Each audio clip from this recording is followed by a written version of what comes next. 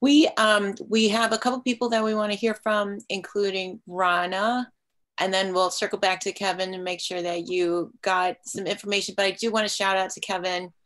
They had great coverage of Vote Early Day. Kevin, do you want to talk a little bit about that before Rana takes the mic?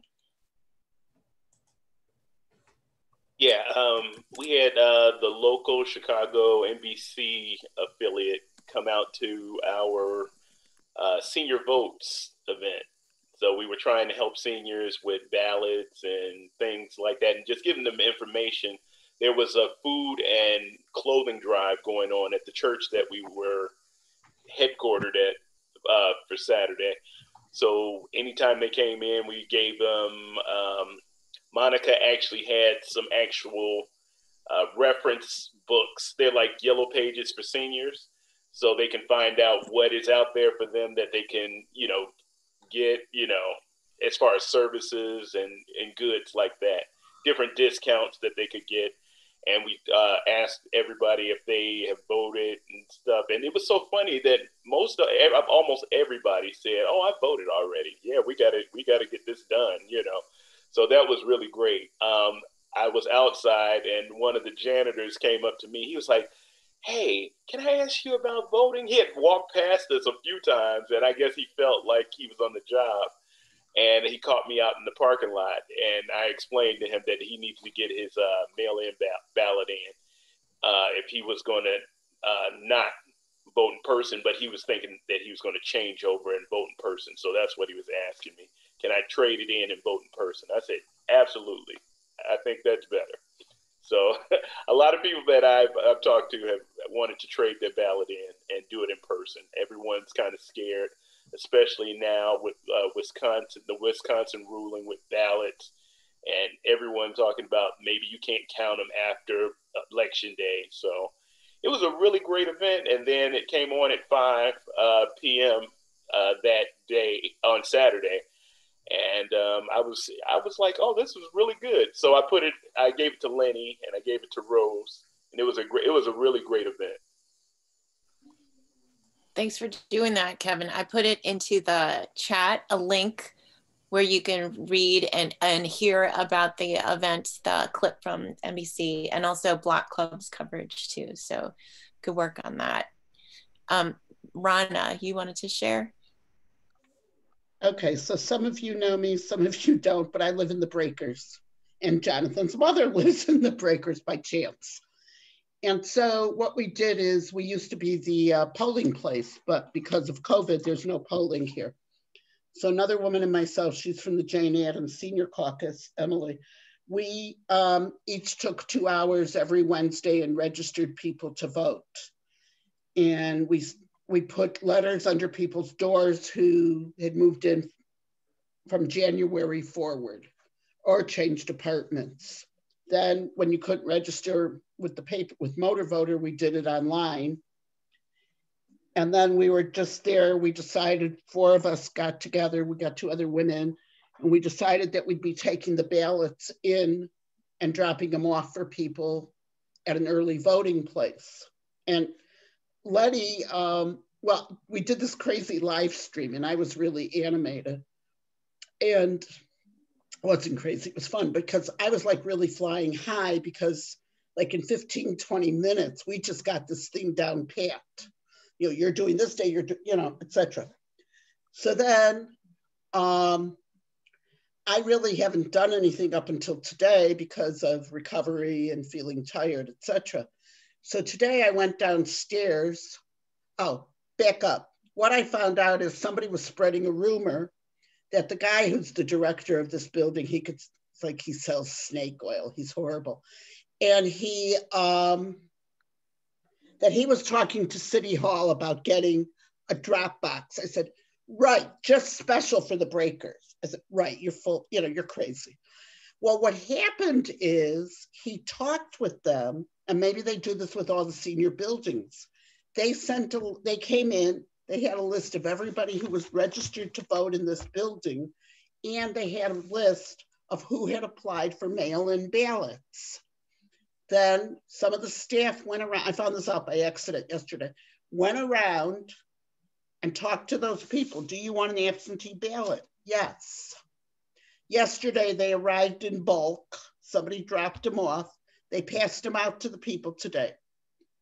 So I joined my friend Emily at she's got there at 11. I got there about 11:45. I'd been at the doctor in the morning.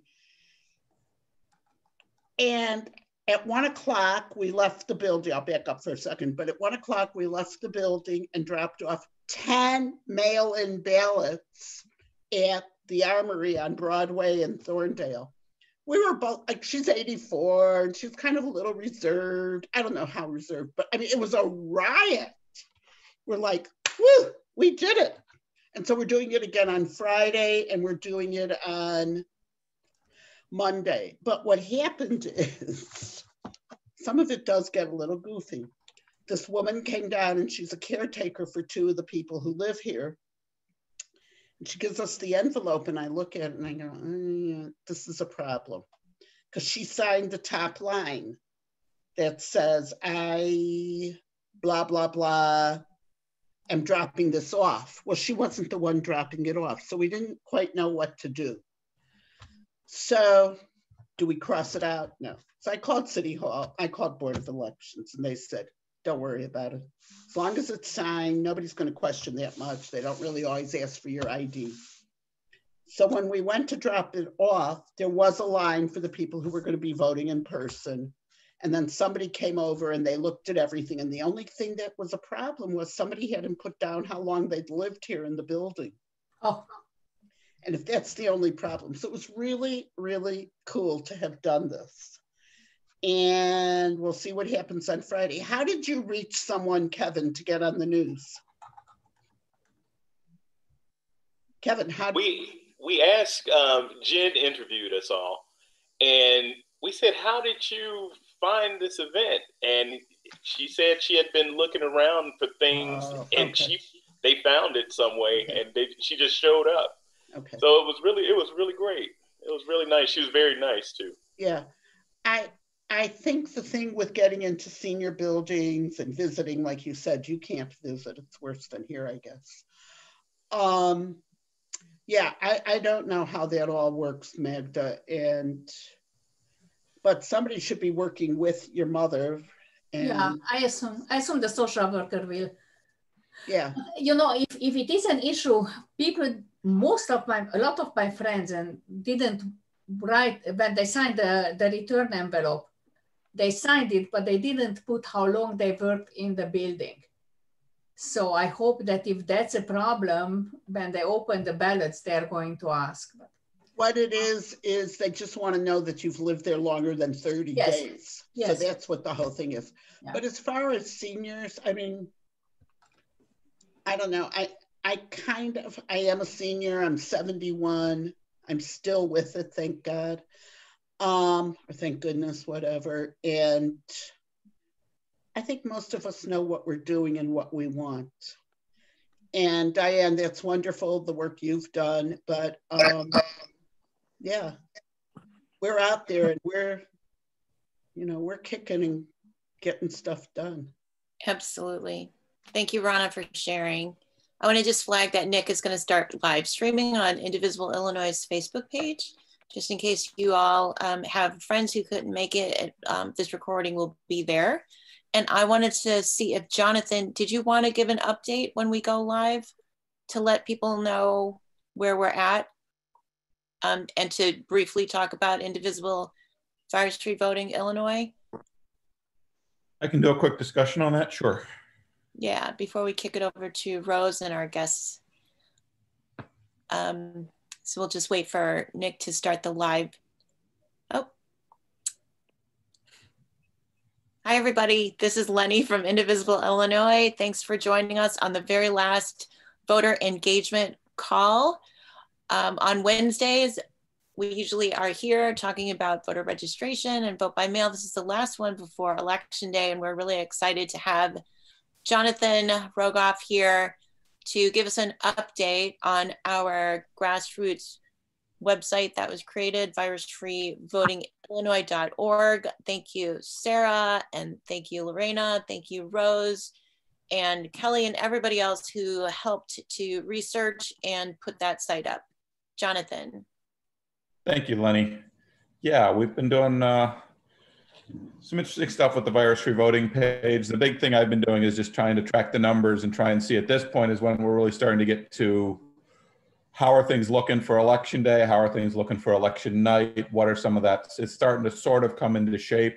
And for the most part, the good news is, I mean, what is it? We've got, in most parts of the state, we've got, or I guess at least statewide, 31% of registered voters have voted. We know we don't get to 100% of registered voters voting in, pretty much any election cycle. So 31% seems, like a pretty good number as far as that goes. We've also got, in a lot of places, those, so what is it? I guess just real quick, statewide numbers, that's 1.34 million people in the state have returned their vote by mail ballots. 1.25 million people have voted early, and 24,000 have done grace period votes. So yeah, I wouldn't be surprised if by the end of this week, the early vote totals may actually exceed the vote by mail totals, given what we're seeing and where we're at. So that's all looking good. Statewide, 57% of the mail-in ballots have been returned, which is also statewide looking pretty good. I am a little concerned in terms of a few counties, primarily Bloomington Lake and suburban Cook, that are still a bit high in terms of the number of outstanding mail-in ballots, and that, which could impact and delay results in those counties. Otherwise, all in all, we're looking pretty good. I'm updating daily the totals that I just mentioned, as well as some stuff about, there's a little triangular sign with the exclamation point warning sign for those counties that are still a little bit of a concern. There's like 5 or 6 of them total, but realistically, it's those 3 that are the ones where if people in those areas, try and get them, remind them, get in your mail. If they've got mail-in ballots, they requested them, get those in, get that done. We don't want to have a bunch of those outstanding and causing delays in tabulating results. Otherwise, yeah, there's also some stuff, the other emojis that are being updated daily kind of say, so there's a face with sunglasses, which is for the counties and jurisdictions that are in really good shape. There's a face with the hand that's kind of the little question, kind of the little quizzical one, for those that are not in great shape but not looking too bad, all in all looking reasonable. And then there's one with concerned wide eyes for those that are struggling. But as far as with this group, it's like of the ones that are where a low percentage have voted, they're all counties with less than 30,000 people in them. And pretty much, I'm assuming, I haven't looked too deep into it, but I expect that most of those are all downstate, and those are all probably a lot of Republican votes that are going to come in on election day is probably what those are. So I'm not pushing too hard on or really worrying too much about those at this point either. But that's kind of quick updates. I guess I will end with this cute little, well, I thought it was a cute little thing. I was talking to someone, we were talking a little bit about the, and talking about kind of turning the which counties and whatever and how they're voting and whatever into a little bit of a horse race, literally a horse race discussion. And so when it comes to the highest percentage of registered voters who have already voted, as we're kind of saying, Rock Island, Peoria, and Galesburg charged to a lead out of the gate at the beginning of October.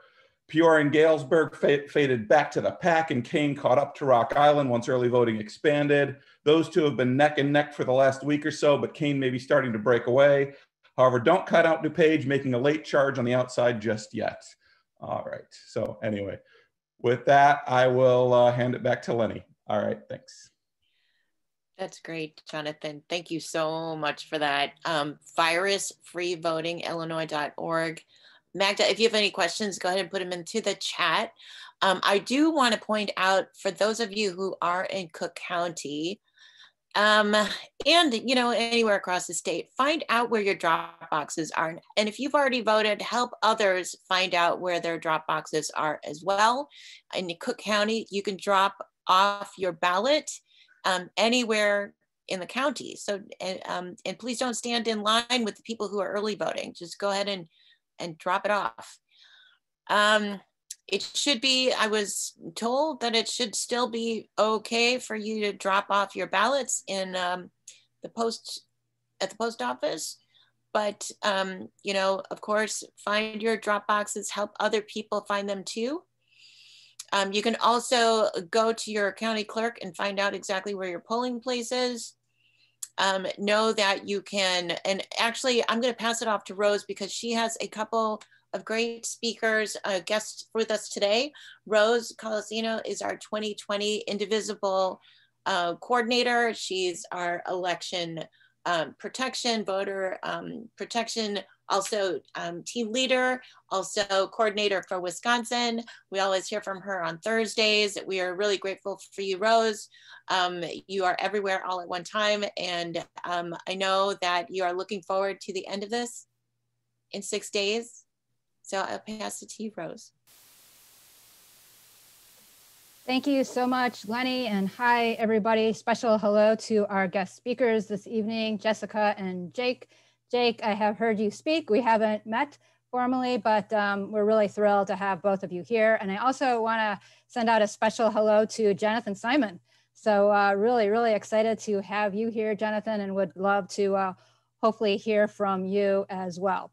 So for those of you that don't know me, not too many people, but I am the election security voting rights lead for Indivisible Illinois, as Lenny stated. And I've also been very interested in our swing states. So have been working in Wisconsin since 2018 and just can't wait to turn Wisconsin back to blue very, very soon.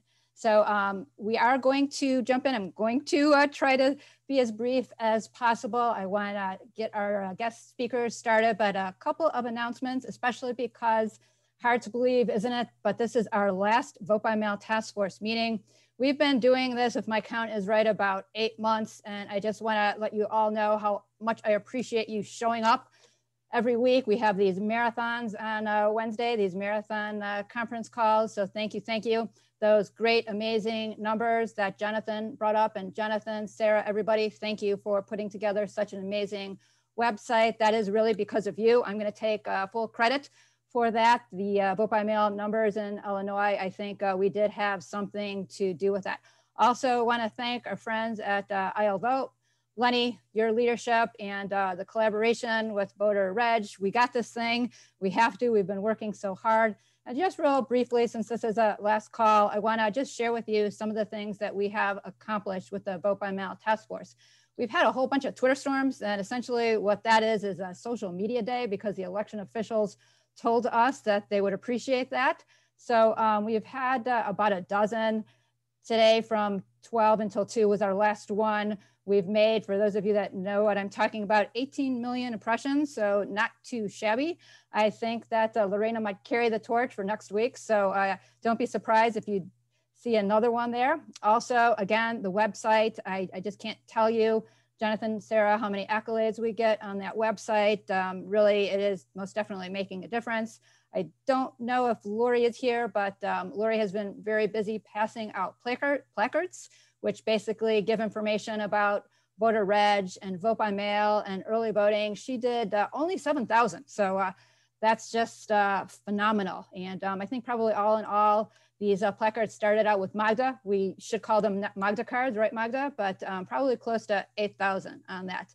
And last but not least, we really had a lot of fun calling into underserved communities. And we ended that last week. We had about 10 phone banks and made about 5,000 calls into underserved communities.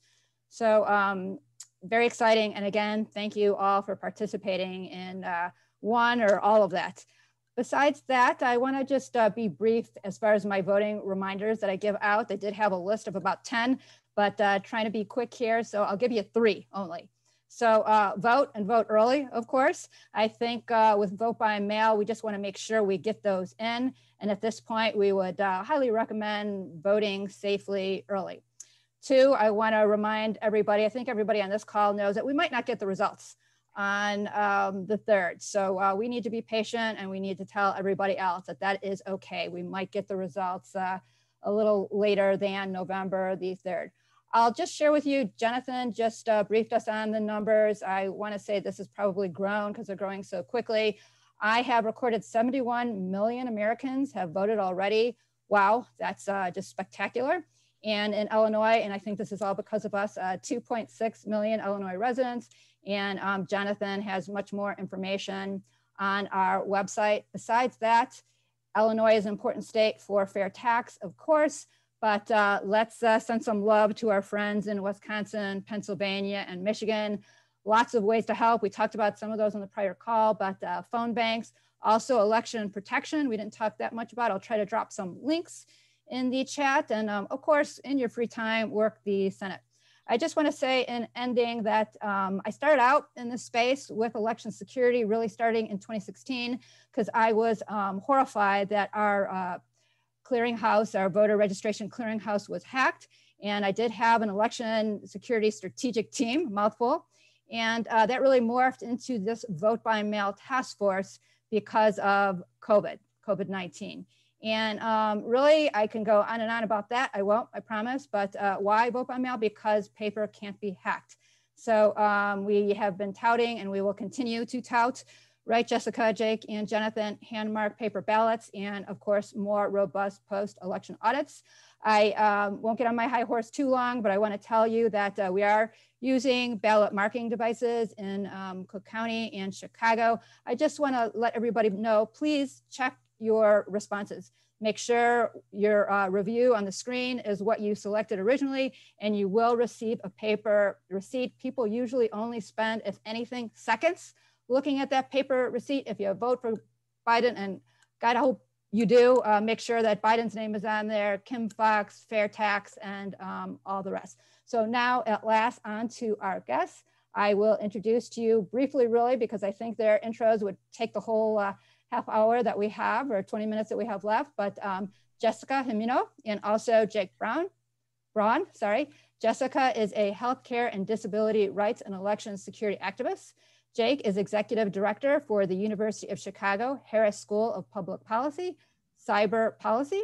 They will discuss election security in 2020 and beyond, including Jake's excellent book, I highly recommend, Democracy in Danger. So with that, Jessica, the floor is all yours, and thanks for being here. Thank you so much, Rose. So Jake, I think your book, Democracy in Danger, is the easiest to understand book on the subject. If you can describe for people who are new to this, what are the 5 components of election infrastructure? Well, thanks. And first of all, thank you all for having me so close to the election and hearing all those updates. You guys really have a lot going on. So I also applaud all your hard work. I know so many of you have been deeply involved for a long time. But anyway, thanks for the book plug. I appreciate it. So yeah, I think when most people think about elections, they think about, there's a machine or that they vote on or the ballot or whatever, but there's really a handful of pieces to this. So one, of course, is the machine that you go vote on or that you put your ballot into. We might get into this later, but I could not agree with Rose's point more about the hand-marked paper ballots and these ballot marking devices, the bane of my existence. But nonetheless, there's the machine. But then on top of that, there's a database that has all the list of the voters, the registered voters in the state. And that's a key kind of component of the overall thing, and something that is attached to, but kind of its own entity and its own kind of attack vector, as they say. There's also the website that from the clerk's office of the Secretary of State that publishes the election results or the unofficial results, but can, if tampered with, as Russia did in the Ukraine in 2014, or by the way, we saw a fake Cook County Board of Election Facebook page that was put up in the 2020 primaries. They luckily got taken down, but it was made to look exactly like the real page, and presumably had nefarious intent. We don't know. But anyway, so there's the public-facing web page that displays the results, where to vote, and so on. Then there's also the network that attaches all these things together. So the database has to be able to talk to the different machines. A lot of the election officials will say, well, that's separate from the network, but it does have to touch something that touches the network eventually. That same network that connects all the computers in the clerk's office has to be able to get software and the candidates on the ballot and so on onto these machines, and then needs to be able to get the results onto the website. And then on top of that, you have the ballots themselves and so on. So I think a lot of people may not kind of consider all these different pieces in the equation, and the fact that each one of them, separate from the paper ballot itself, can be hacked, and if it is breached or whatever, can cause its own type of kind of chaos and disruption. Thank you for describing that. A lot of people, including lawmakers, think the more technology we have, the better, the more modernized. But how easy is it in reality to hack a voting machine? You know, it's funny. It's lawmakers might think that, but the technologists don't. And if you look at the National Academy of Sciences, they put out this great report that actually was started before 2016, and has been echoed by many of the most kind of brilliant technologists in this country and others, that say, look, you know, we don't care what kind of machine you have or how secure people say it is, or whether there's blockchain involved or God only knows what. A machine is a machine and it can be hacked. And as technologists, we know that we can't always trust the machines. And so that's why we want to have a voter marked paper ballot. Now, I know that, you know, often in Cook and Chicago, you'll often see that there's a ballot marking device for those in the disability community to use, and that's great. And having one of those per precinct is kind of considered a best practice. But then other voters can use the paper ballots. And the reason why we want these paper ballots to be used is A, these ballot marking devices, which supposedly stop people from making mistakes. Well, it turns out 94% of people who make mistakes don't catch the mistake, which is the whole purpose of these ballot marking devices. But since it's a machine, it can be hacked as well, or just break, which is the problem with a bunch of these things, and then cause really long lines, which is you know, what happens every cycle. And if we have a paper ballot, we can then do what they call risk limiting audits, which is where I'm oversimplifying this, but you count a small but statistically significant number of the ballots to figure out whether the machines were hacked. And if we have to wind up counting all of them, you do, but we can't do that if it's a direct recording device. And again, if it's a ballot marking device, you introduce all these other vulnerabilities and so on and so forth. So you want a paper ballot and risk limiting audits. So the $1 million question, what happened in the 2016 elections? Ugh. I mean, you know, a perfect storm of failures is what happened. You know, with the Russians, it seemed, hacked into these voter registration databases and quote unquote scanned them. What most people don't know is that despite election officials saying that these voter registration databases are air-gapped and completely separate from the network, turns out, if you read page 50 of the Mueller report, and I have the page number memorized because I've had to say this so many times in the press, the way the Russians got to the voter registration databases was by hacking the website of the secretaries of state and others, and then were able to there worm their way into the database. So much for an air gap between the database and the network. And by the way, the exploit the Russians used was so simple to use that at DEF CON, we had, which is the largest hacker conference in the world, we had children that were 11 years old hack the fake websites we made up with the exact same exploit the Russians used. So it's not like they were using the most high-tech zero-day cyber attacks you can imagine. So as all that's going down, you had a lot of election officials and others start to kind of say, oh, well, this isn't a problem because our systems are so disaggregated. The bad guys could never hack everything and change votes. And so they would come back and say, well, we have no evidence any votes were tampered with or changed, which is true. They don't have any evidence any votes were tampered with or changed, but they also have no capability to go and see if any votes were tampered with or changed. So it's like saying, I don't know, you're sitting in a, in a closet with the lights off, and somebody comes in and steals something out of the room, and you open the door and turn the lights on. You say, well, I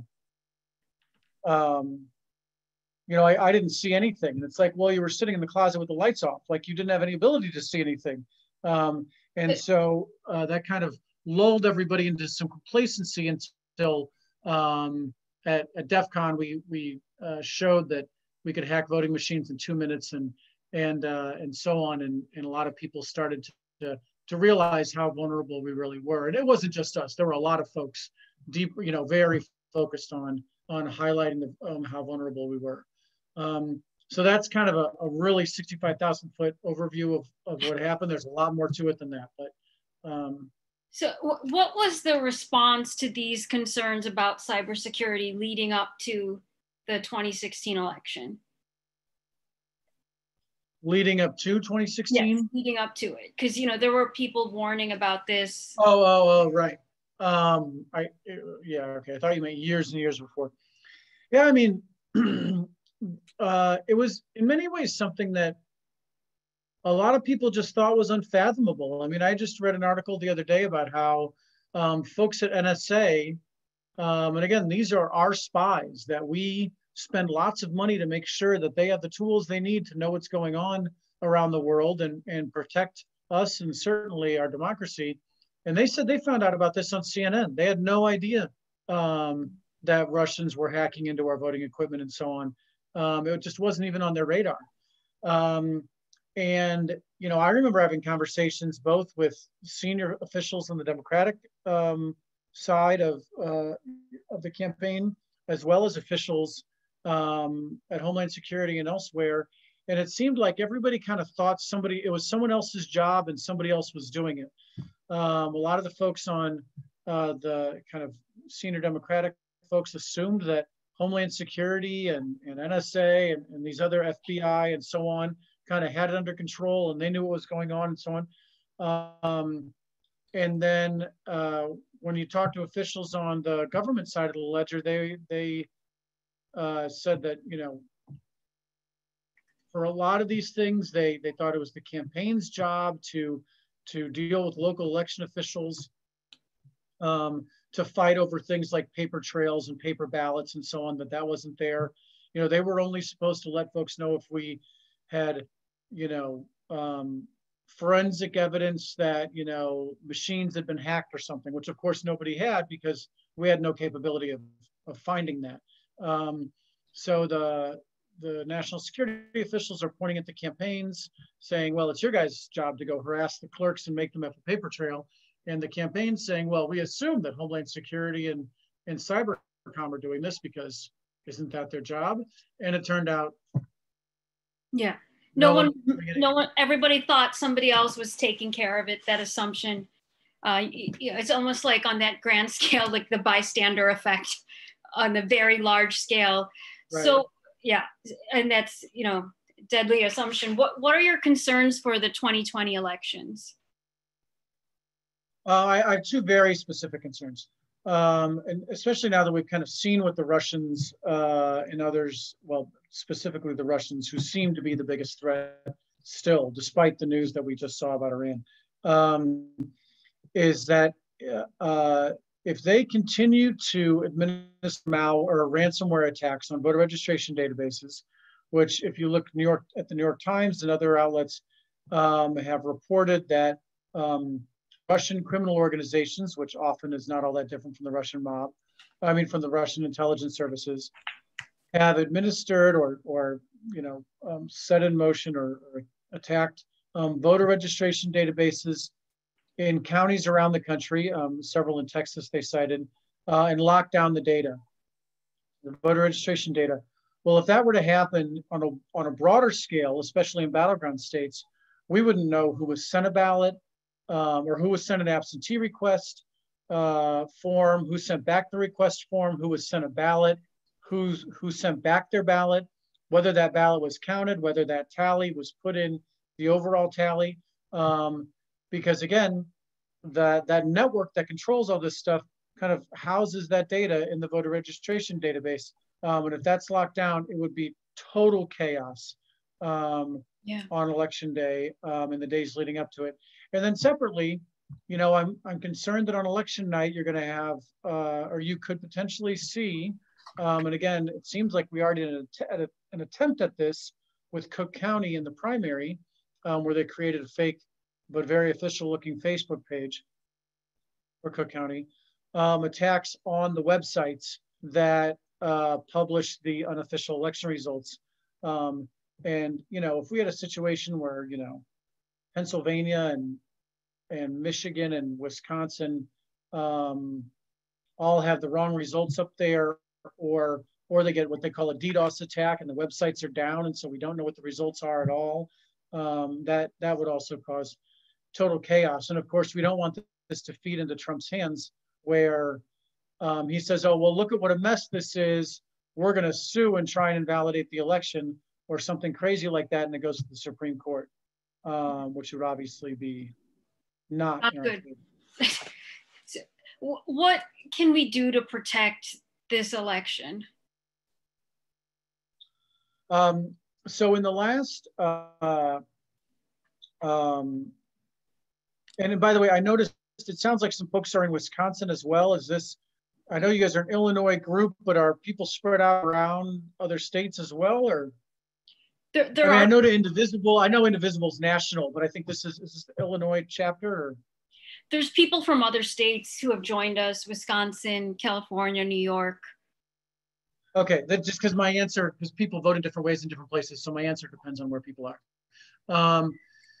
So I would say a couple different things. A, if you are, you know, based on how they vote in your state, able to request and vote on a paper ballot that you mark with your own hand, do that. That's thing one, and please tell your friends to do it too, because if there are cyber attacks, if there's other, you know, problems or whatever on election day, at least we can go back and we can recount all the ballots. So that's thing one. Thing two is, you know, separate from cyber attacks and so on and so forth, the thing that actually disenfranchises the most voters every cycle, or every presidential year at least, to the tune of hundreds of thousands and maybe even millions, is long lines. And it particularly affects our voters, people who live in urban areas, because they're more densely consolidated at the precinct level. And so we have fewer machines per voter, and people wind up in these 6 and 8 hour long lines. We've seen this in Georgia and Milwaukee, all over the place. But, you know, we developed this thing in 2008 on the Obama campaign that is now housed by MIT, and I can send you this link after this, where election officials can go in and put in all the resources they have, like this many voting machines or booths or whatever, this many people who check in voters and all this stuff. And the thing will tell them how to deploy their resources so that they can minimize long lines. And this isn't just some crazy thing academics do. It's many new election officials are trained with this tool to use it so that they deploy their assets in the most efficient way possible. It's housed by MIT. I'll send it to you after this, Jessica, and you can send it to the group. And folks, it's completely reasonable for you to tweet at, email, call your local election official and say, what are you going to do to prevent long lines this cycle? And by the way, if you don't know, use this tool. It's free, it's online, and it's housed by, you know, an incredibly reputable institution, which is MIT. And I think those two things, get a paper ballot and really advocate that your election official has a plan to minimize long lines on election day. So going forward, you know, because we're concerned about this election, but also, you know, we have midterms in 2022. How can concerned citizens get involved in pushing for more transparent, more secure elections? You know, I think so. Depending on what happens in the House and Senate, if you look at HB1 that came out last year, 2 years ago, I think last year, maybe 2 years ago. It was a bill that came out of House Homeland that is honestly, I mean, look, all bills have flaws, but it is, especially as it relates to election security, a pretty good bill that provides for federal research and development dollars to build new a next generation of election equipment, which we desperately need, and the vendors will never spend the money to do. It provides for bug bounty programs to bring in the hacker and research community to legally go find vulnerabilities so that folks can fix them. It provides for same-day registration, which is the #1 best way to prevent defend against attacks on our voter registration databases, is to let people register there on site. So no matter what they do to the database, voters can vote there. It does a lot of really good things. So if we win, advocating that they pass that bill or some version of it, I think would be thing one. And then thing two, and I know a lot of folks have been saying this cycle, but you know, there's an enormous amount of effort and time that goes into poll watching and all this stuff, and that's great. And if you're signed up to be a poll watcher, good, please do it. But I would strongly advocate that in the next election, sign up to be a poll worker. You can have far more impact on how the election is administered and ensuring that it's administered in the most fair and transparent and appropriate way possible. If you are on the other side of the table, helping administer the election. And so if you can sign up to be a poll worker, that'd be great. And by the way, even if we have a vaccine, you know, now when they start deploying it, COVID will still likely be a huge factor. And so we're gonna need people helping process and count absentees as well. I know, you know, in a county in Virginia that we were doing, we were coordinating with, they had 6 people to process and count all their absentees. And by their own math, they needed 63 people to actually get through all the ballot requests and ballots, meaning that there were people who were gonna be disenfranchised because of the minuscule size of their workforce. And it wasn't like they didn't have budget to pay people, they just didn't have people who signed up to help. So a lot of thinking in advance. Rose, I know you had something you wanted. Yes, I know that we're not going to, unfortunately, be able to get to all of the questions. I have saved them. And if our guests are so inclined, perhaps they could get back to us at a later time. But I do want to, at this time, we usually transition, it's 8 o'clock, to the Indivisible State Leader Call. However, if everybody could just hang on, Jonathan Simon is here, another leader in election security. Jonathan, would you mind just taking a couple of minutes to tell us also about your work? Sure, thanks, Rose, and it's been fascinating listening. I'm sorry I'm in the dark. I'm not in my house, so kind of limited facilities here. But well, you know, as some of you probably know, I mean, I've been working with election integrity and election forensics since 2002, and it's been, you know, very bruising and uphill. And as Jake has found out, you know, even working from the inside and even with quite a bit of credential and credibility, you run into a lot of brick walls. And there's, you know, this is a system that's really been designed to be concealed, and it fights like hell to remain concealed, both sort of in the design part of it, and also in the event that there is an attempted investigation or drilling down, what the data and the kind of evidence we can have access to is very, very, very limited, and virtually no direct evidence, no, you know, none of the code or the memory cards or anything like that. That's all proprietary and off limits. So we do what we can with numbers. And I think going into this election, there's been a tremendous amount of work and commendable. It's good to see our country step up in this way, about casting a ballot and how you have the best chance of success of having your ballot successfully cast and counted. And then what we're going to be doing is sort of transitioning into looking at the count phase and trying to pick up any evidence of red flags, there'll be glitches. There's always problems in a stochastic system where you're counting millions of ballots. They're going to be glitches, and it's not going to be perfect.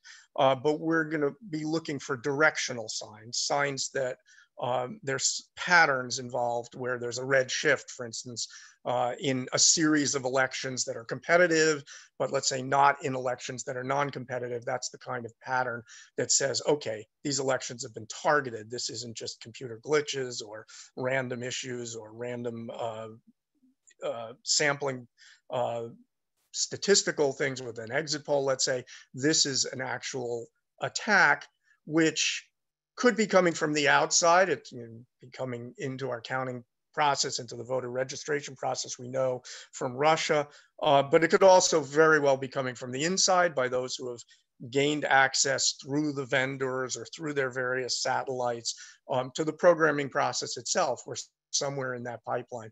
So we're going to be looking for signs of that, which could be disparities from the pre-election polls. If we're fortunate enough to have exit polls, which we're still not 100% sure we're going to have or what form they're going to be in, but we will use those as well. We will use pattern analysis, cumulative vote share analysis, any tools we can. So we're going to be busy on election night.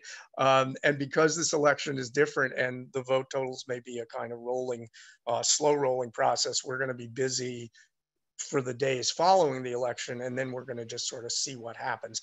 If we see red flags, there are organizations that are in position, maybe not with full arsenals, but can go out and do deeper drill downs at the precinct level, at the voter level. Democracy Counts is one of those. Protect the Results, obviously, through Indivisible. There are people photographing poll tapes, and all that data will then come in potentially useful if there are indicators of problems. Unfortunately, you can steal an election and there won't necessarily be any indicators of problems if you do it well enough, and if nobody's willing to pay attention to the data that we have. And that's been the case in 2016, in 2004, and 2010, just really throughout the computerized voting age. So we hope we don't see any signs. If we see them, we're going to be trying to organize them, spreadsheet them, figure it out, get some sort of idea where deeper investigation has to take place. And I will say, in a very general sense, there's a lot of activity, as you probably know, out there. The question is, on our side, on protecting the election, the question is, will it be coordinated enough? And when push comes to shove, will the media, will the political class, and will the American people respond to concerns or alarms, red flags about the election? And of course, we're in a doubly difficult position there because in certain ways, post-electoral challenges and chaos, post-electoral concerns about illegitimacy play directly into Donald Trump's hands, and he's made no bones about that's the scenario he's looking for. So we have to be very, very careful about what we in terms of public facing, what we allege, what we scream fraud from the rooftops has to be really, really solidly based, and then hope that the investigative process takes over from there.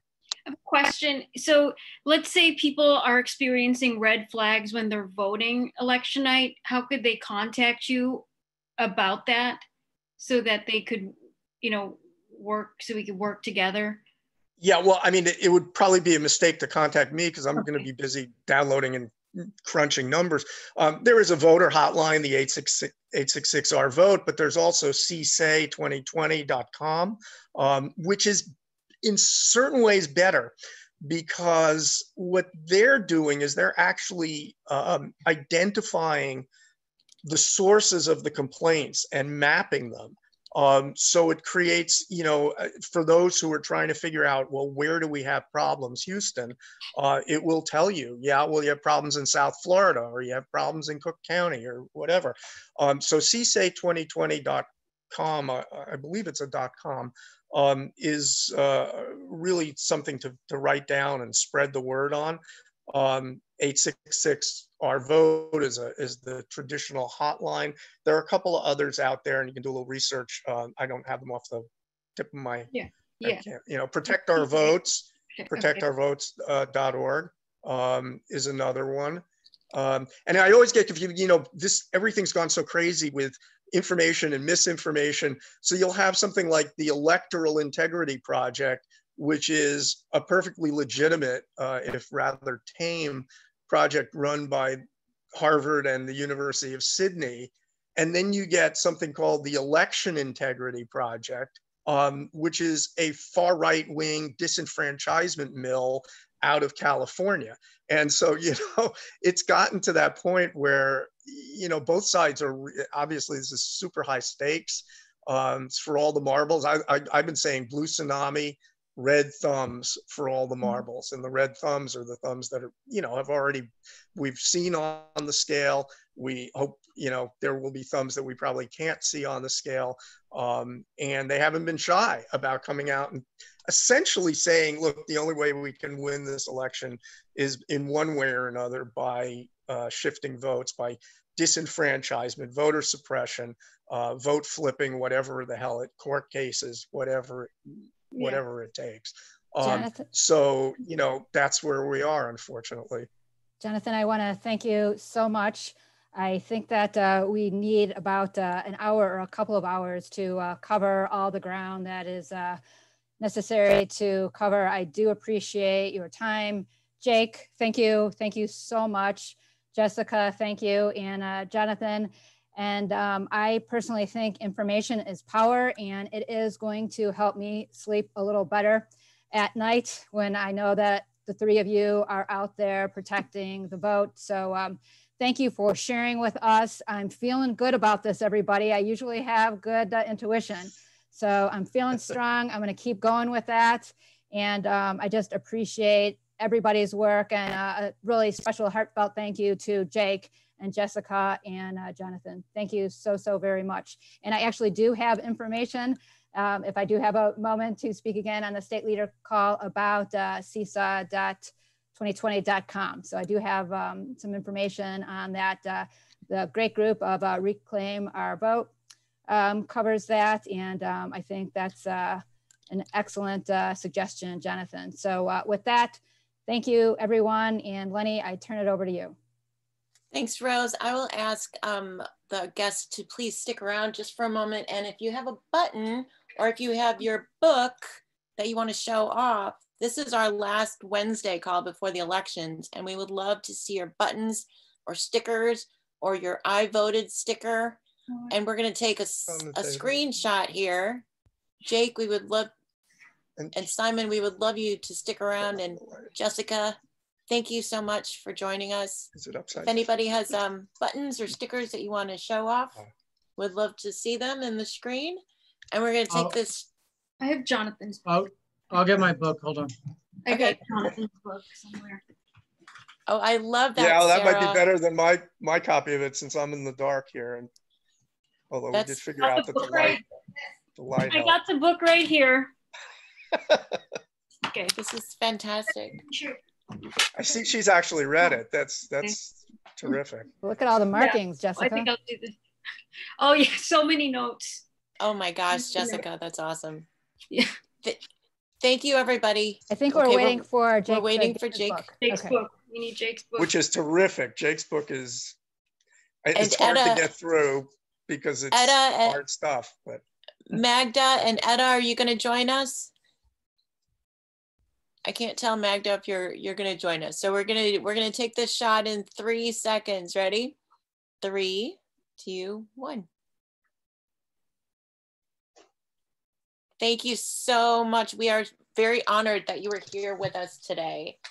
Thank you. And please, if you wouldn't mind just putting into the chat how people can contact you or a website that you want us to be directed to, because we would love to stay in touch. Sure, thanks. Thank you, Rose, for the Vote by Mail Task Force and all the work that you all have been doing for the last 8 months. It's absolutely the way that we needed to go. We needed to start from Rose's work and starting in 2016 with the voter security, election security, and here we are, and we're ready to go. We've only got 6 more days left until this election day. Here's the thing, we are here because of you, because of all the work that you've done, because you've made it here until the very end. We did not know where this was going to go after Trump got elected. I know I didn't, but we knew that we had to put one step in front of ourselves, one step at a time, and bringing other people along with us was the way that we were going to do it. We were very inspired by many of you here who have been doing this work for a very long time, including those of us from OFA. I see you there, Sarah and Jean, Sloan and Peoria. You've been doing this work for a very long time. And Sarah Bingaman, you have been doing this work before Indivisible ever got off the ground. So thank you for that. And we have been led and advised and counseled by others, our allies, including especially our healthcare advocates, including Jessica, who's on the call with us today. And I know Miranda was here earlier. So thank you all for that. We've been inspired by our creativity, including everyone such as Sandra Alexander, Wise. I remember we had those cutouts. I just saw that picture the other day and I laughed so hard. There were like 6 Peter Roscom cutouts in Federal Plaza and a big check. And we've been fighting for our healthcare, ever since then. And we will continue to do so. We'll continue to fight for our healthcare even now. So thank you all for being here. It's absolutely I'm so proud to be here with you. But there's 6 more days until Election Day, and you know that there are many more things to do. People are looking to you for advice. Flo, I believe it was, who was it? Merle was telling us that yes, people are asking, what do I do? Where do I vote? There are many things that we have been talking about week after week, as Rosa said, for the last 8 months. We knew this was going to come to this day, and here it is. But here's the thing, we need to just keep on putting out the good work that we have been doing, because people need to understand that this isn't the end, right? This is the beginning. This is the beginning of the next chapter. We need to turn the page after November 3rd. It's not going to be over just like that. There are a lot of ballots to count. I'm excited to look at Texas, though, because I know at the end of the day, Texas is going to be good to go. And I'm excited to see how many votes we get over there. I'm very, very excited to have Rose back up to the mic, who can give us another synopsis of where we are in Illinois. Rose, would you like to do that now, or? Sure, I'm sure people want to hear more from me. They just heard from me before, so I'll just continue on. I do have script number 2 right here. And again, famous last words, I will try to be brief. But yes, my usual talk divided up into Wisconsin. Hi, Emily. I don't know if you remember, we spoke on the phone way back when. So grateful to have you on board, and thank you for all your good work.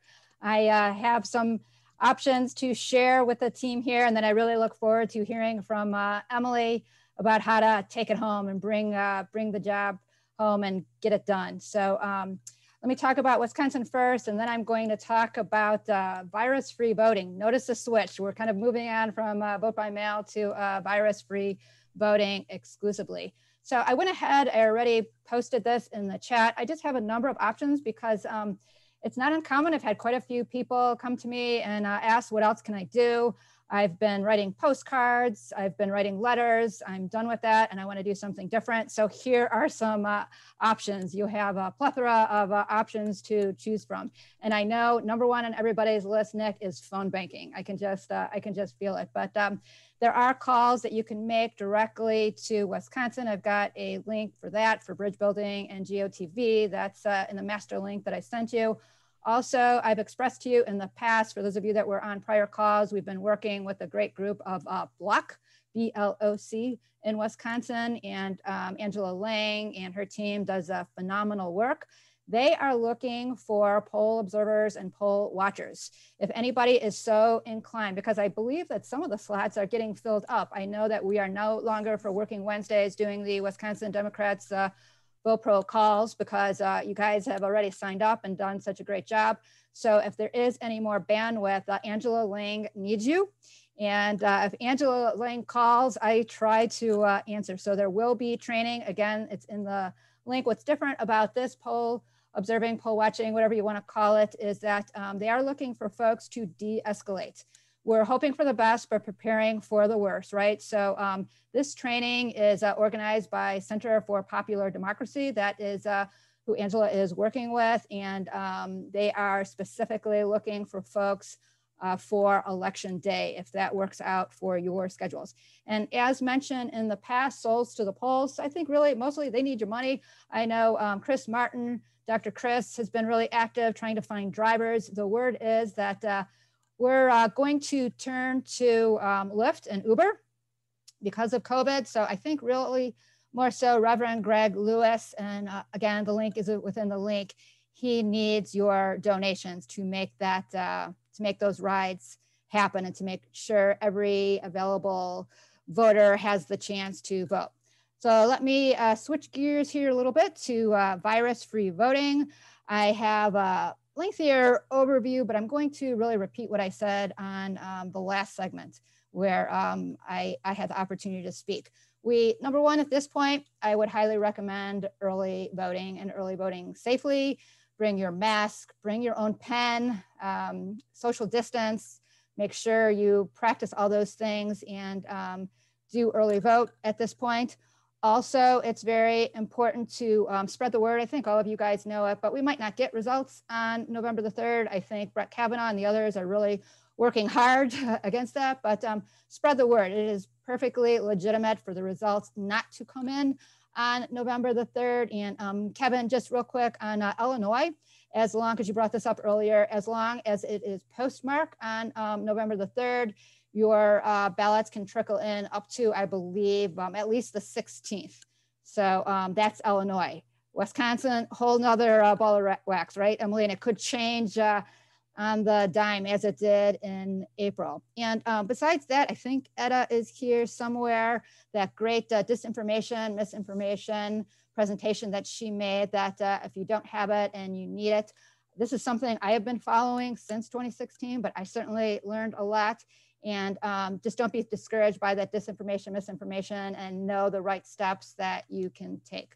So I'll just end by saying I have links. For about 6-7 months, I work with Tyler St. Clair. We gave voter education presentations. I do know that Common Cause and the Lawyers Committee has a voter protection team, and I believe they're still recruiting, so you can do that. Also, some of you might be familiar with Working Families Party. I'm talking now, sorry, about Illinois. So Working Families has something called Election Defenders training series, and there is still availability for that. Again, all of these links are within that master link. And then I was so excited to hear, I don't know if you still hear Jonathan, to hear him talk about CSAY 2020. That is something that the Vote by Mail Diversity and Inclusion Task Force spoke about.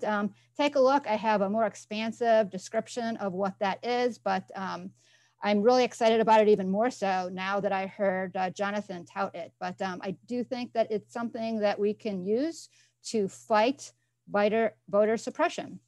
And with that, I think that's everything. And it's just been a pleasure to be on these calls with you for, I guess it's since maybe 2017 or so. And I'm looking forward to the victory party. Thanks, everybody.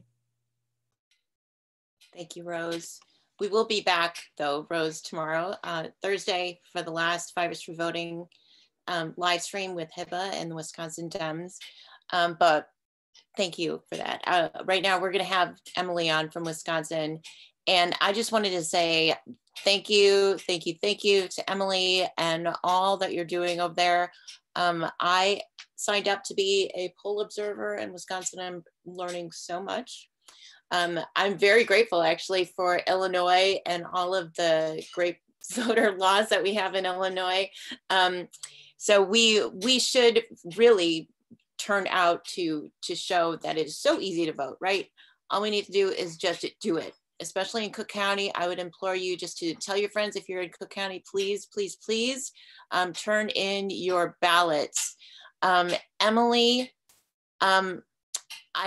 I've been traveling up there. I've been learning a lot. I know that you're on to talk about voter protection. I just wanted to say thank you for all that you're doing. Thank you with Nick. The collaboration between you, both of you, has been really what's keeping us going. It is, you know, we are grassroots, we are volunteers, we are doing this on our free time, and your leadership, it really makes a difference. It makes it fun. We've been having fun banks because of you, and we look forward to 6 more days of fun banks. So at this time, I'm going to give it to Emily to take it away. Thank you.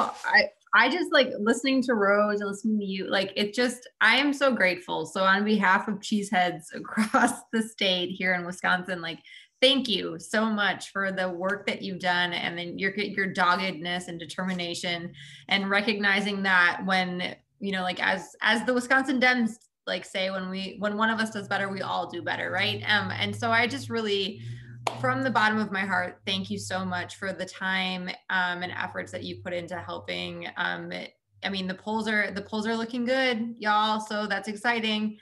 The work is not done. We still got time left, but it's looking really promising. So I just want to start out with that. Like, that work that you dedicated yourselves to is so vital and such a crucial piece to what we're hoping to see happen across the state on November 3rd. So first of all, thank you for that. Like, it's been so fun getting to know you all, at least digitally, for the last few months. I'm looking forward to the Halloween calling phone bank on Saturday. I've got my costume prepared. There may be cameos for my children, so it's really exciting times. And so I just wanted to like clue you into what is happening, I guess. I know that, Rose, you spoke to a lot of different options for helping in Wisconsin. I'm going to put in right now in the chat another link to the last frontline election defenders training that's happening tomorrow. So Nora is our contact that's based out of Milwaukee. She's working in conjunction with folks in Illinois, but that is the last one that is happening. So it's at 6:30 Central Time. And they are going to deploy people into Wisconsin. So I asked her, I said, you know, she's like the front line. What do you need us to do as far as being in this space? And she said, this is your next best option. You'll be included in the Slack channel after that. And then you'll be deployed to, still need people in Racine, Kenosha, and Milwaukee. So close-ish if you're going to travel northwards to be a part of this. And it's so crucial because we've got all of these places that are going to have close margins, and we don't know what will happen. And so it's about watching those central count locations. It's about making sure everyone is 100 feet away from the polling locations. All of those very simple things that we take for granted can determine turnout and the winning margins in these areas. So if you are so inclined and you are confident and comfortable in being, I understand that like this is an additional risk, right, with the pandemic we're going through. So just saying that right out. But if you are able to, please, please, please, we are always looking for more volunteers to make sure we are overstaffed rather than understaffed in these locations. So I'll be out there. Maybe I'll see some of you because I'm going down to the Milwaukee area, but would love to have anybody that's willing to be a part of that. And then afterwards, we also have these narrow thin margin or razor thin margins that occur in Wisconsin. And so it's going to be a continued vigil, right, that we're holding for democracy to make sure that every single vote is counted. We are messaging and using that race class narrative to say our communities deserve to be heard, right? Like every voice should be heard and counted, and it should matter in this democracy that we are a part of. And so it's really, I'm excited because there's a lot of really great players. And so you mentioned Block with Angela. They are a huge part of this effort. And we've got a lot of people out of the Kenosha area that have been organizing throughout the summer. We've got people out of Milwaukee, Madison. So we're connecting all of those dots, and we are really trying to be to this like tour de force, November 4th and beyond, should we need it. But I'm going to leave after I'm done in the chat, just my contact information. If you have any like extra time, or you're saying I'm good at, we will take any of you. Like if you want to be involved in any way, shape, or form, whether it's social media amplification, whether it is being in person in Wisconsin, and saying that, recognizing we are terrible right now and experiencing an acute crisis when it comes to the pandemic. But any way that you want to be involved, if you say to me, I've got this skill set, I will find a way to plug you in. And so would love like a million thanks for all of the work that you've done and will continue to do. We still need your help, all hands on deck, right? To make sure that we do not see democracy crumble before our eyes. But we are just so appreciative. I'm happy to answer any questions later on, but I just really want to say thank you so much for all the work that y'all have done. Thank you, Emily. I just want to say that, the times that I have traveled up there just in the last couple of weeks, in the last 10 days I felt very safe. That's the number one thing. If you feel unsafe, you should not stay. And you as an observer are not to go up to any voters anyway. You're there to actually observe and listen, learn as you can, and keep your distance. I mean, right now here, even in Chicago and in Illinois, there are shutdowns with our restaurants, right? But really, a lot of the uptick has been happening because of close quarters with people that so that's the thing for us. This is just another reminder, everybody, just to wear your masks and to social distance, especially when you're around people that you know and you love. It's, the tendency is when you are around people that you're familiar with, you take off your mask. Well, you don't do that when you're at a rally. You don't do that when you're at the polling place. It's not mandated to wear masks, but every place that I've gone to, everybody has worn a mask. So there's that as well.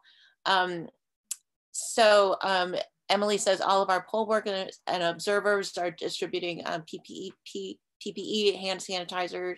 And it has been so steady in all the places that I've gone to, like 500 people a day. Just as a reminder, there are over how many polling places? Over 1,600 election authorities in Wisconsin. And we lost by like 10 votes in every precinct across Wisconsin. So every vote counts. Every vote counts. And the biggest, I want to say hats off to Indivisible Evanston for all the work that you did to register people to vote in Wisconsin these many years. It made a difference because I can tell you that the lines to actually register to vote take much longer than it does to vote. The lines to vote clip away, but to register to vote takes a minute because of all the ID that you need. So if anybody has any questions, please put them into the chat. And yes, we are not, yes, we're looking, no, we're not looking at the polls. We really don't want to look at the polls, everybody. We have 6 days to go. We just need to keep going and keep making those calls. So thank you, Emily, for all that you're doing. And thank you everybody who's done anything in Wisconsin. Rose, thank you especially.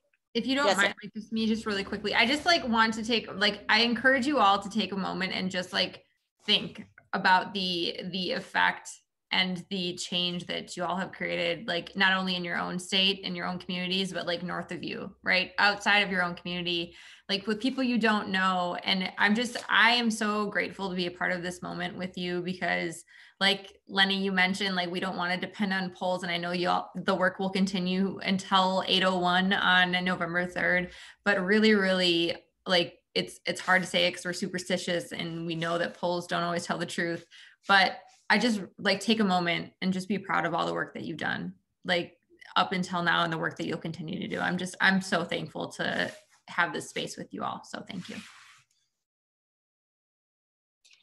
Thank you, Emily. And then with that, I'm going to pass it to Nick. Nick, are you ready? You have a lot of stuff for us to do, don't you? I feel it. Yeah, I do.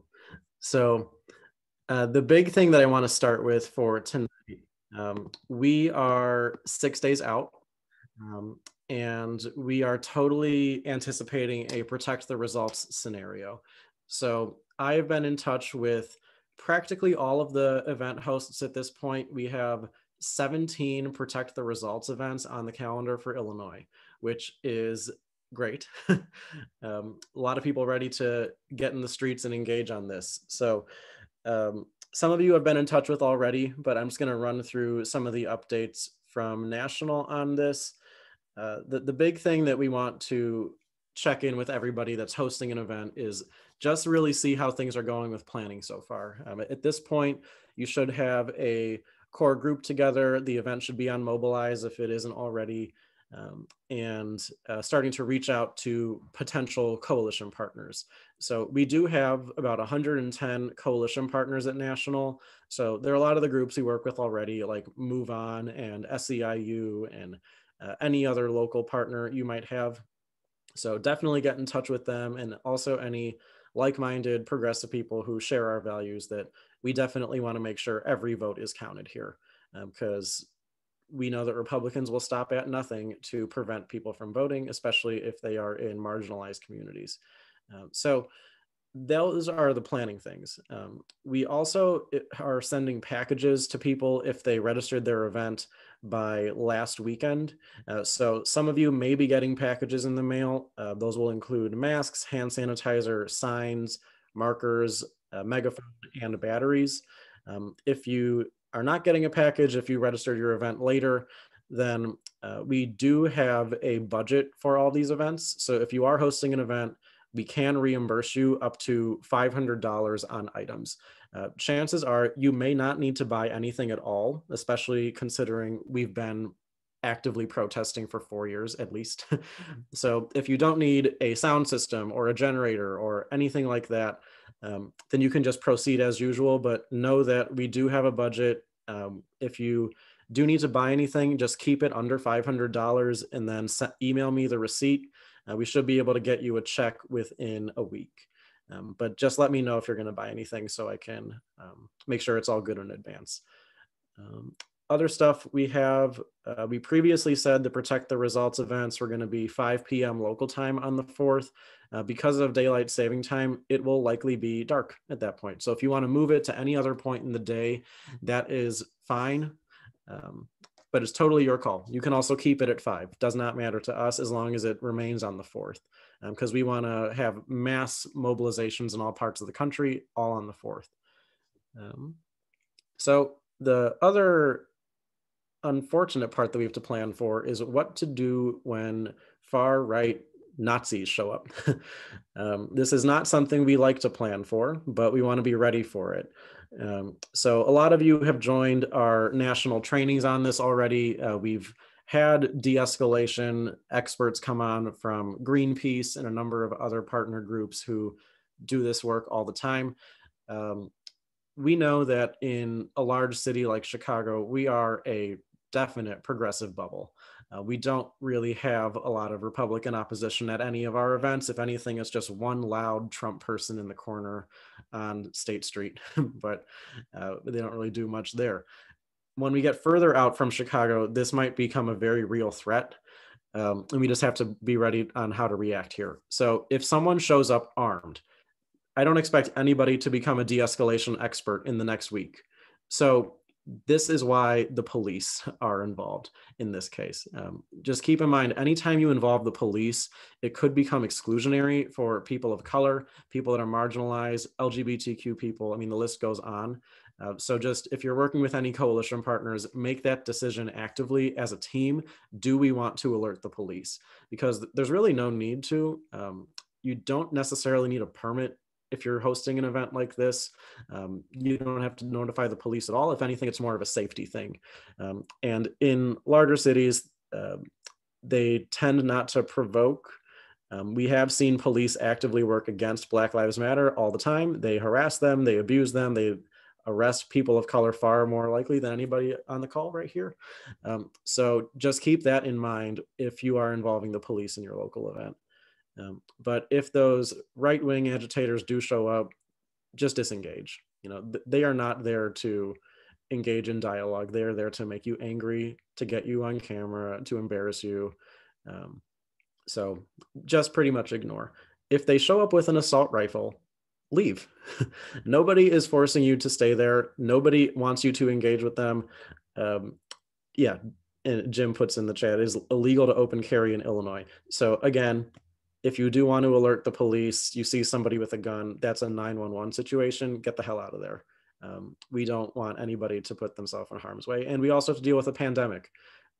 So lots going on there. But for the most part, I don't really think we have a lot of threats in Illinois. We do these actions all the time. I don't think we have to really worry about these concerns, but we just want people to be ready here. So other thing,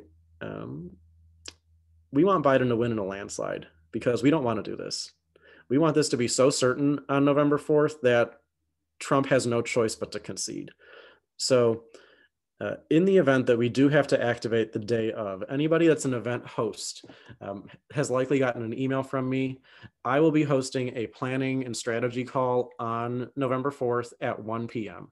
Because at that point, our national team is going to pretty much chat with all of our 100 plus coalition partners that morning. We will chat as a team on what we're going to do. And then I want to be able to get that information to you as soon as possible. So if you are an event host, I'm going to put the link in the chat for my call at 1 p.m. It is specifically for anybody in Illinois and Indiana.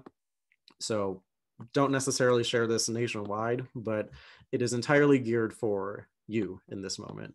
So on that call, we'll talk about first, do we need to mobilize at all? Because again, if Biden wins every state like Texas and Florida and Wisconsin and Michigan, then there's no path for Trump, you know, and we'll make that choice and I'll let you know then. Other thing is how to, if there's any last minute updates, anything that we're hearing from swing states that don't have all their ballots counted or anything like that, we want to be able to get that information to people too. So that'll be 1 p.m. next Wednesday, the 4th. So if anybody has any other questions for me or could use any assistance on anything, just send me an email. That is the best way to get in touch with me lately. I also do have my auto reply on. So if I'm not getting a response to you as fast as you would like, you can check the resources in there. I link to every Protect the Results document we have. We have the toolkit, which is very long, but it includes a lot of frequently asked questions. We have a social toolkit within there. There's a set of graphics. There are supplemental materials, the event map itself, and then there's also my resource guide in that auto reply. So if there's anything else that you need, you can check there. But I do tend to get back to emails within a day now that we are so close to Election Day. So that is Protect the Results. I'm going to pause for a second. Does anybody have questions about anything I just said?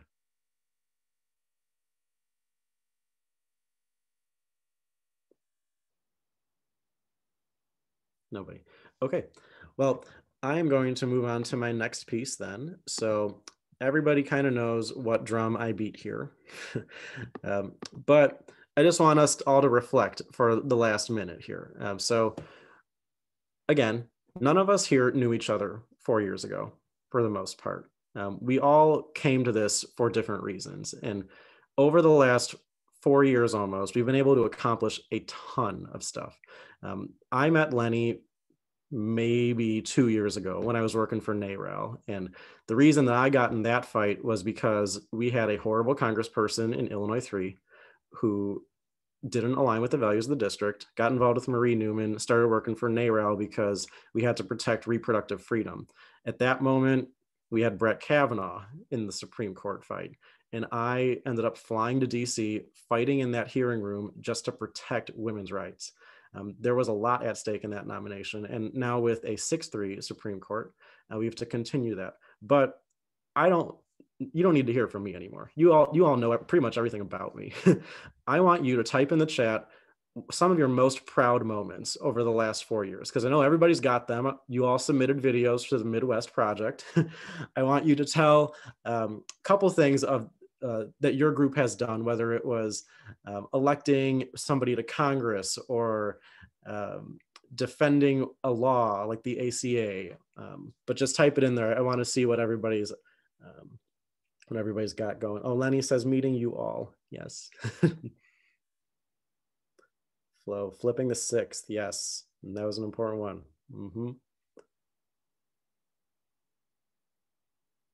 Sarah's great candidates. Pluses for Sean Caston. Yes. And Lauren Underwood in the 14th. Yep. Seems like everybody is unanimous with Sean and Lauren. We really do love them here in Illinois. And beating up Peter Roscom. I got to admit that was fun too.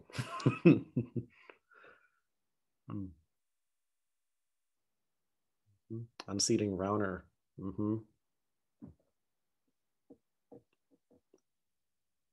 And Kelly with all the buttons. Kelly, can you drop the link to your buttons in the chat? Marla, direct action protest in DC with pre-existing conditions. Human rights ordinance. Yeah, this is all fabulous stuff. And I mean, this is just a quick highlight. Marie Newman winning her primary. Repainting a building. Katie, bye forever, Dan Lipinski. Yep.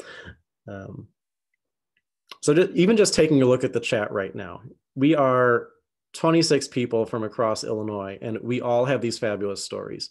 So never doubt for a minute that all the work we've done made a difference, because think of all these horrible representatives that we got rid of. Nobody was coming to save us.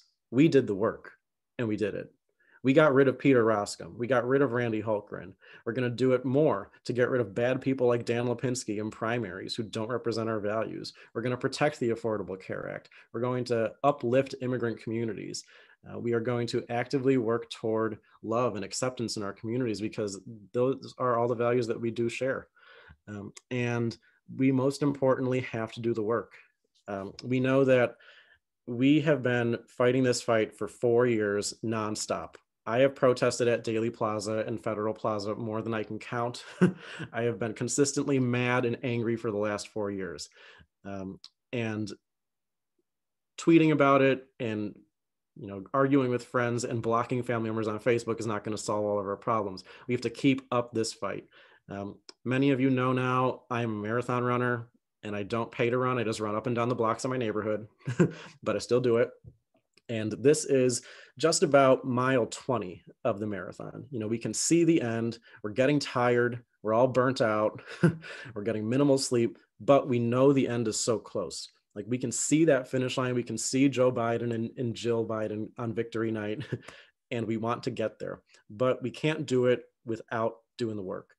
We have to flip the Senate. We have to keep our majority in the House, because all of Trump's minions have infiltrated every level of government, including the judiciary, and nobody is going to save us.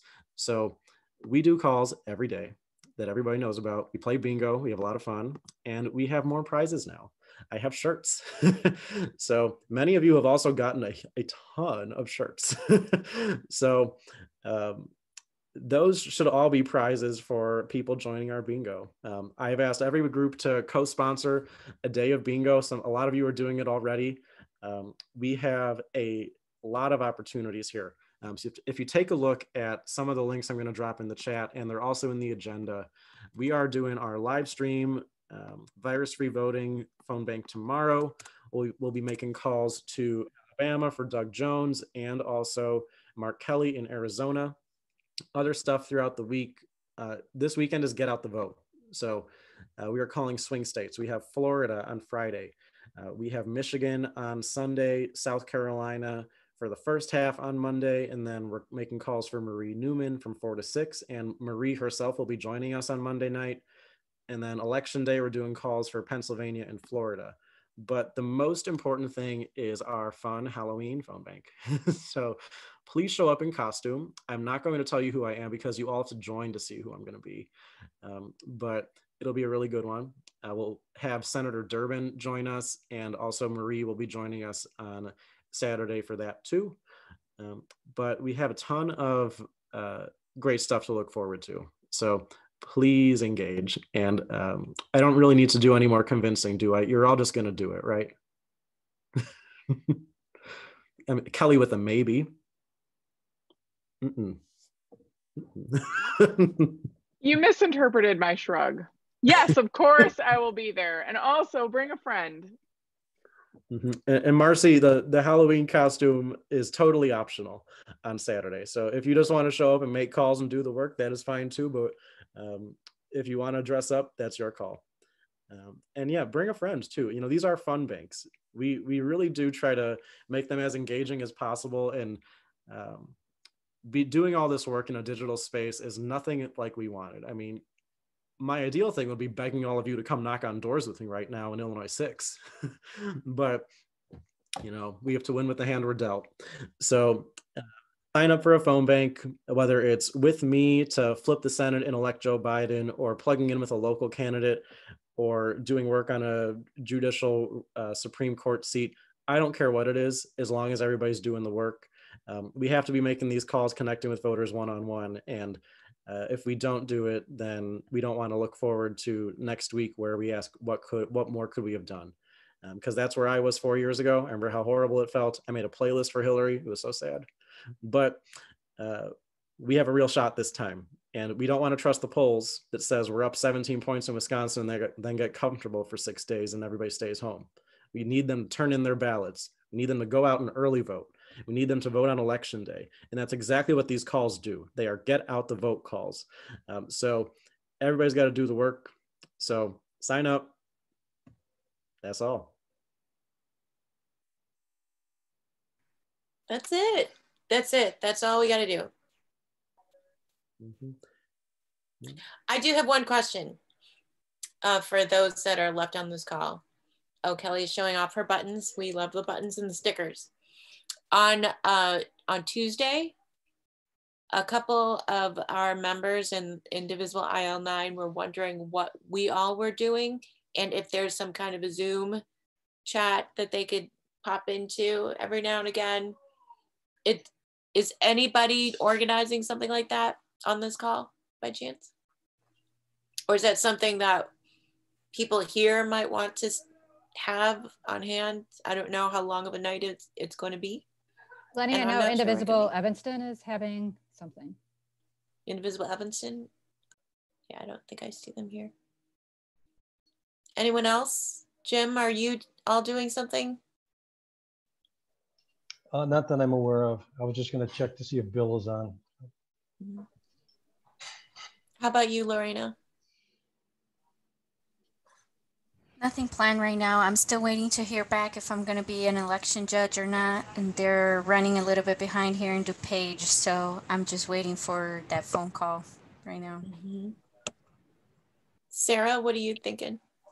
Bill always has coffee and conversation at 9 o'clock. That could be expanded. And we've got the WebEx, which we have unlimited, people that could come in on it. Of course, it starts at 9 o'clock. I don't know. We may just be going all night and who knows how long, huh? But I'll run that by Bill and we could see about making this something anybody could just drop in and bring your coffee or whatever we need to drink at that time in the morning. But that would be probably 9 o'clock on Wednesday. We're talking Wednesday.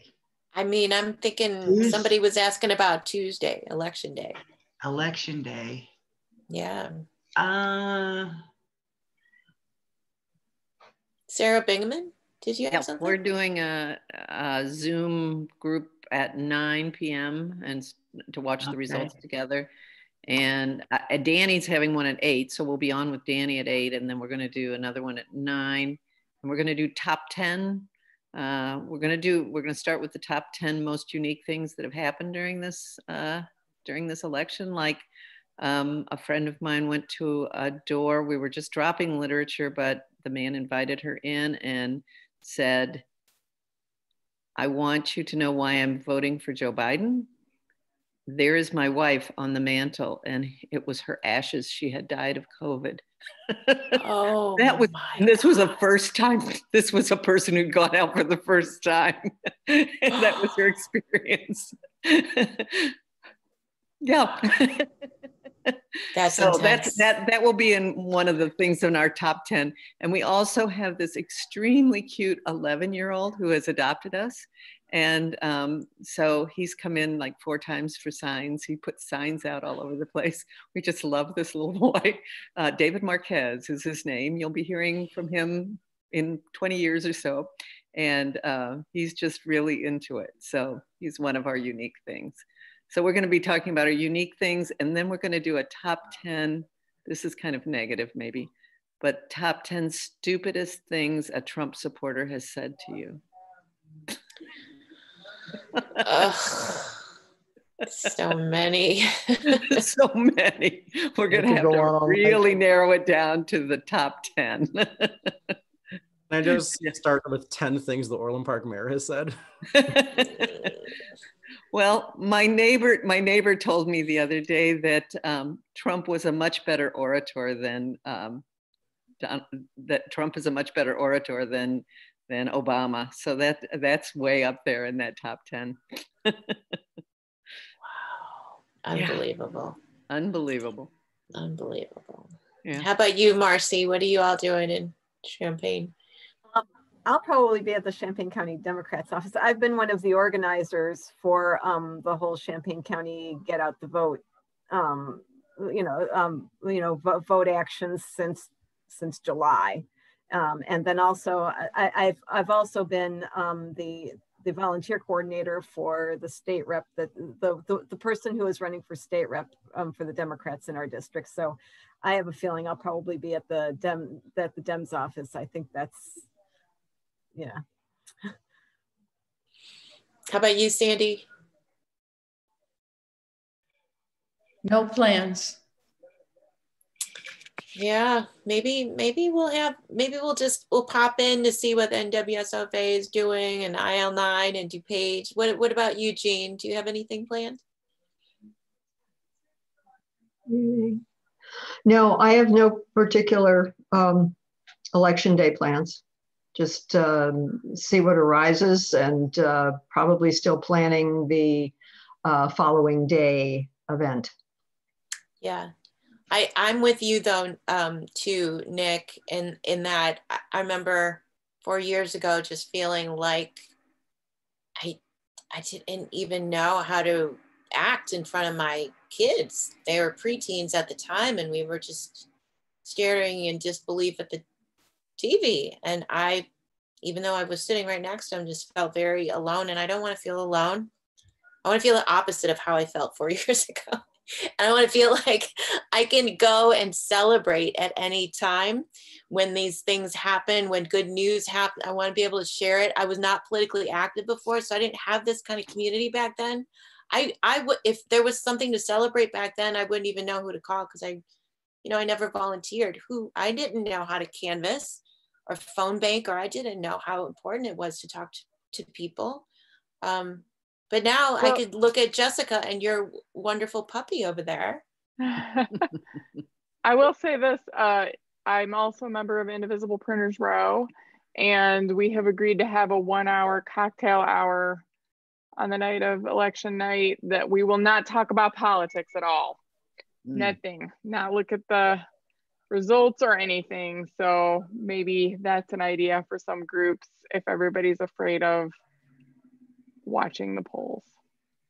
Well, I was going to suggest it. So 4 years ago, we had invited a bunch of friends over, and we made a pot of chili. Of course, we expected that Hillary was going to win. And so that was the purpose of having people over and watch the returns come in. And it was so devastating.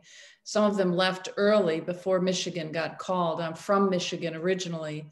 I said, there's no way Michigan's going to go for Trump.